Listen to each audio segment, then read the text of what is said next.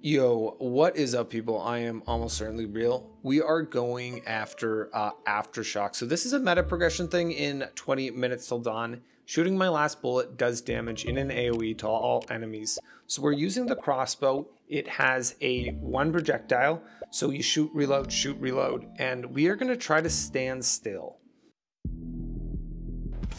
So this actually took me a couple runs to kind of figure stuff out. So this is the run where I beat it. I'm going to fast forward for a little bit of stuff because I'm not going to lie, what you're seeing right now is rather indicative of what the entire run looks like.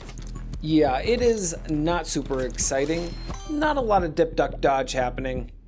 Anyways, upgrade wise, just trying to get some fat damage because that's going to increase the damage that we're doing with the pulse, our Aftershock. Then there is, so there's a synergy upgrade mini clip that you want to get. It is fan, fire, and fresh clip. And that gives you 100% reload rate, 50% bullet damage, and minus 666 max ammo. Later on, frost is pretty important. You could maybe do it without it. Yeah, but let's speed this up, and then I will go back to normal speed for sort of the boss fights.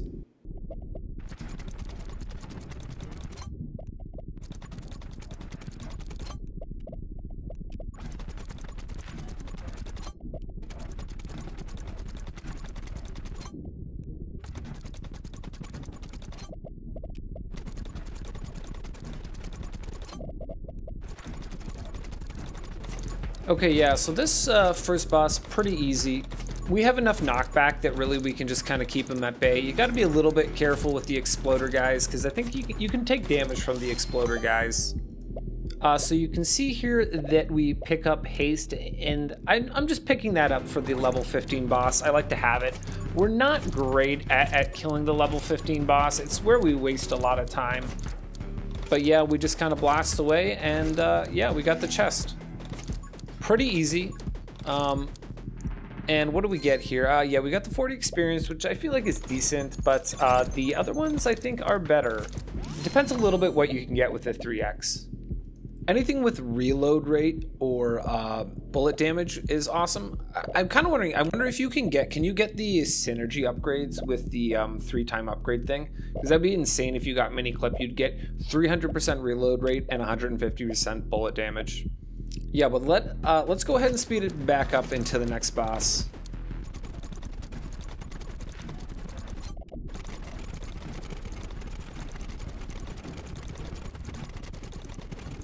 Enter stage left.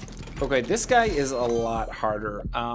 We do not do great damage to him, but we get the damage upgrade there that is pretty nice for us. You can see we're taking some hits, which is not ideal. You could definitely do it without taking hits. You just kind of got to be a little bit careful and a little bit lucky. We also get an insane number of upgrades throughout here because we're starting to pick up all that experience that was just lying there on the ground. After you get fanfire, stuff starts to die kind of far away from you, so you don't get that, like, everything coming in and giving you experience.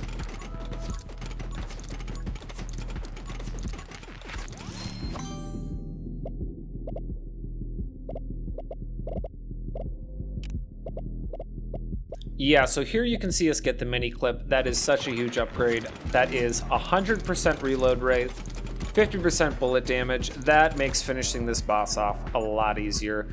We probably could have got that experience a little bit before. I was like kind of trying to stand still as much as possible, but not quite. Like later on in the game, there's some parts where I move when I don't really have to. This is awesome for us. The 50% bullet damage is really amazing on the Tome of Power. It's a pretty easy pick. This point in the game, it starts to get a lot more annoying. So you get those things that shoot the red balls. You can push them away with your gun. I'm not sure what the exact distance is, but they need to be within a certain range to actually shoot at you. If they come from the top or bottom of the screen, you really don't have very much time to react. So there's a little bit of an RNG element in terms of like how you're able to react and deal with those eyes. I think at this point in the game, there can only be a max of 2 on the screen. Later in the game, it's definitely a bigger problem.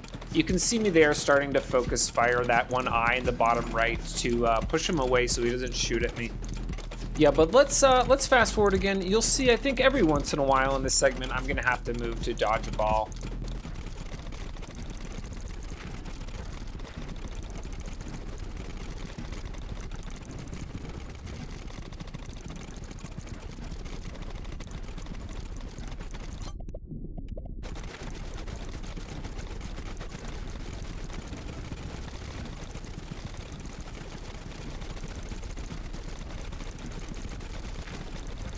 Yeah, so here I see the stronger guys coming out. That's just a convenient time to go pick up all the experience. You probably actually don't really need to, but it is fun. So you're gonna see we're gonna get a lot of levels here. We're just gonna be picking up damage if we can.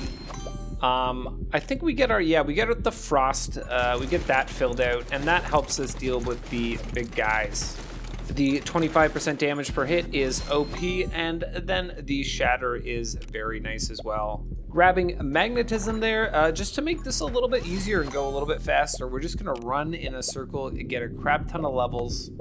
Since we have minus 666 from the mini clip, we can get that +2 max ammo safely there. Kill clip seems really good, but I don't know how good it is because we're reloading so fast that I don't know that we're actually killing that many units between our reloads. Yeah, Reaper rounds, great, does more damage. Pierce. Yeah, so getting ice shards here is nice. Those are another thing that proc on reload. So we are absolutely going to be spamming those things out. There's not really a crazy amount of stuff left that's actually good for us. If we're to be honest, we probably don't really need very many of these upgrades. Blazing speed gives us access to in the wind though there, so we pick it up, and a little bit of movement speed's always nice. Really at this point, I think shatter is the only big upgrade we don't have that we'd like to get. Even then, I don't think that we necessarily really need it. I think we're fine basically knocking stuff away and freezing it. Speak of the devil, there is shatter. That is a big upgrade. 25% max HP explosions. Those are fat. Okay, our experience donut is almost cleaned up. There's assassin. That one's insane. Automatically kill below 20% HP, especially comboed with all the freeze upgrades. You can kind of chain all that stuff together really well. And that was quite a lot of experience. Yeah, I went back and looked in the video. We went from a level 17 to a level 28 there with that experience donut. We probably could have let it build up more, but yeah, it feels like that's a good time to go pick up that experience when these new guys come out. You can see what I mean about the eyes coming from the top, right? And those red balls. There's definitely a lot more of them at this point in the game, so it becomes, yeah, you gotta move a little bit more. They do disappear again at some point. I can't remember exactly when they appear and disappear, but there we've got the next boss that shows up. With the freeze and knockback, he's no real risk to us. In general, it feels like, other than the 15-minute left boss that charges at you, all the bosses are pretty inconsequential. Took a bit of a hit there, but I think that may have just been me being somewhat AFK. I was definitely doing a little bit of other stuff while I was playing this run. I love this, the triple upgrade, triple your next upgrade. I feel like that is just such a fun upgrade to get. I really do wonder if you can combine it with synergies, because you could get some insane stuff out of that.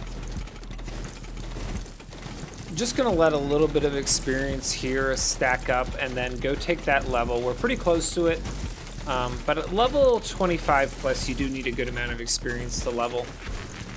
I think it can be a little bit more impactful early though, just because you get a lot of percent, like attack speed, percent damage by this point in the game, that getting more isn't necessarily that worth it. So here, Into the Wind is kind of crazy because it's max 40% movement speed, which we don't care about, but also weapon damage, which we do care about. And then we can triple that to 120%. I don't think it's it's not actually 120% because I think all the sources of increased damage are additive and not multiplicative. Don't quote me on that, but I'm pretty sure that's how it works. Okay, I am gonna go ahead and speed it up again, and we will check back in.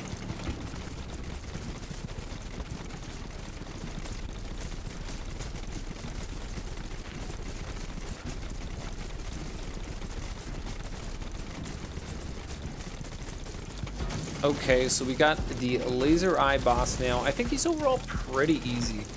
The tough guys with wings seem to spawn a lot less. I mean, they might even stop spawning. More eyes, I think more eyes definitely show up, so you gotta dodge a little bit, but overall I think this boss is pretty easy. I like the enemies in the game and the enemy variety, but I do think maybe some of the bosses could maybe be made a little bit tougher. With Assassin and the frost damage, we have okay boss damage, but not great. We could maybe be a little bit closer and hit with more projectiles. We definitely could have got some different upgrades that would have made this a little bit faster. Curse-wise, all these I think are overall kind of bad. The bounce is maybe okay. It's kind of fun. The bullet damage loss, I don't think is that much because I think it's additive with other bullet damage. I don't actually know. I gotta figure that out. If you do know, I would appreciate it if you posted a comment. But yeah, let's speed it up again for a sec.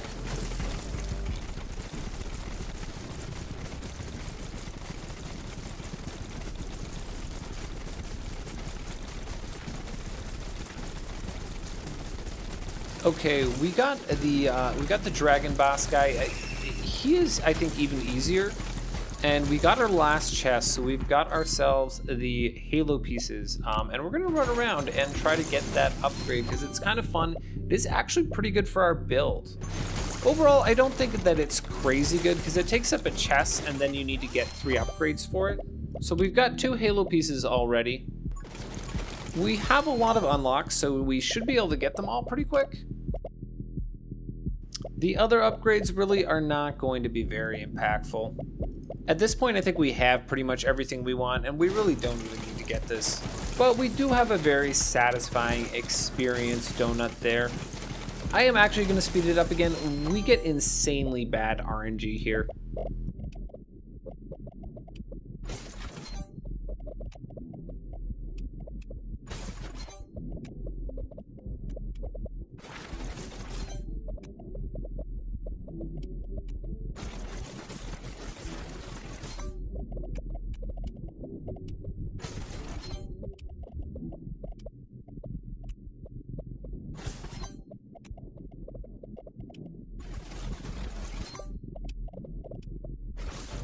I honestly thought that there was like something wrong with the game or I had missed something, but there is the final halo piece and it actually drops on the ground. I didn't realize this.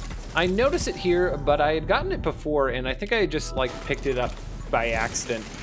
But yeah, it's got 50% fire rate, 50% reload rate, which we care about, and then it's also got 75% vision, which maybe is useful with glare. I don't know, I've never really used glare much. Yeah, we'll just, we'll let the last little bit of the game just kind of run out. This was pretty fun to do. It took me a couple tries to kind of figure stuff out a little bit. I don't know if it would be as doable without the frost. You definitely would not be able to do enough damage, I think, to these guys right here. You could maybe knock them back enough, though. Maybe just somehow get more projectiles and use that to just keep them away from you. But overall, I thought it was kind of like a fun build, a little bit unique. When I saw that Aftershock meta progression, I knew that I kind of wanted to try it out. The AoE on it is very, very small. We only really used it, I guess, probably for the first 5 minutes or so, but it did work extremely well. Yeah, and that is it, a W. If you have any cool ideas for builds, do post them in the comments, and thanks for watching. And if you don't mind, please like, comment, and subscribe.